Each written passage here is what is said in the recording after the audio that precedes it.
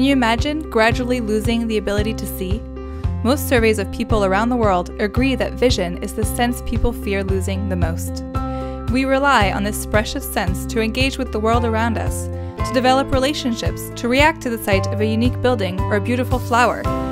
Unfortunately, there are 11 million Americans with the early form of a disease known as age-related macular degeneration, AMD, and already 2 million have lost vision because they have the devastating late form of this disease. AMD is an incurable disease most commonly seen in those over 50.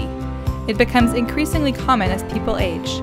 1 in 5 Americans over the age of 50 and 1 in 4 Americans over the age of 65 will develop AMD. Within the aging population, the rate of AMD will continue to rise, making it a critical public health problem.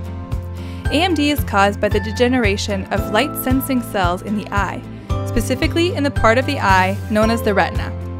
Normally, we are able to see because these cells in the eye take in the light from the world around us.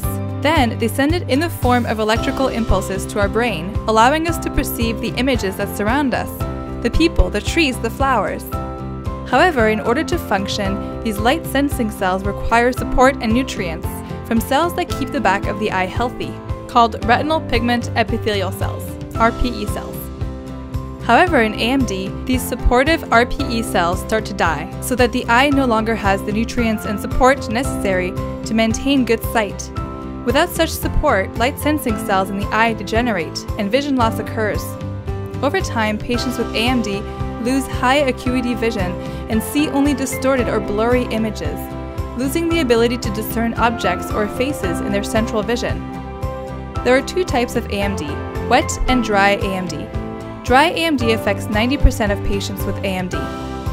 It is caused by a breakdown or thinning of the RPE cell layer and is usually characterized by the presence of small yellow crystalline deposits called drusen. Dry AMD is currently incurable, and visual impairment and blindness can have a disproportionate impact on people's perception of their quality of life, often compared to that of patients with advanced cancer, intractable pain, or stroke patients. These patients have endured a traumatic experience and need a breakthrough therapy to restore their quality of life. Stem cells may offer an answer. Using California's stem cell therapy funding through Proposition 71, with the support of an international partnership with the Medical Research Council of the UK, a group of pioneering scientists at the University of Southern California, in collaboration with the University of California at Santa Barbara, Caltech, and the City of Hope, are turning to stem cells to try to treat AMD. The researchers are using embryonic stem cells to generate RPE cells. These RPE cells can be grown as a very thin sheet, only a single cell in depth, and then surgically implanted into the back of the eye on a microscaffold, where they can functionally replace damaged RPE cells. In animal studies, once the RPE cells are restored, the remaining light-sensing cells they support are preserved, and visual function improves.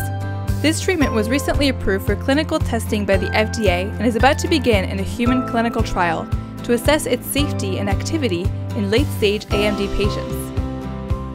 Researchers in London, using a different approach than those at the University of Southern California, are also testing stem cell therapies in human clinical trials to restore vision in patients with the less common wet form of AMD.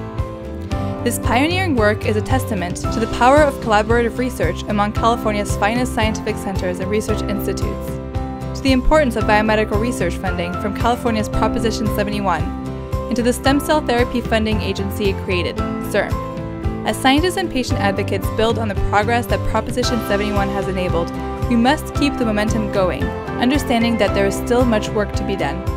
We must remember that human trials will celebrate successes, but barriers will surface, along with complications and challenges, so patience and understanding of the scientific discovery process is essential. Only with continued support for biomedical research can we increase our understanding of stem cells, enhance our ability to use them to create and replace cells that are damaged or missing in disease, and give patients back their sight, which is so vitally important to their lives.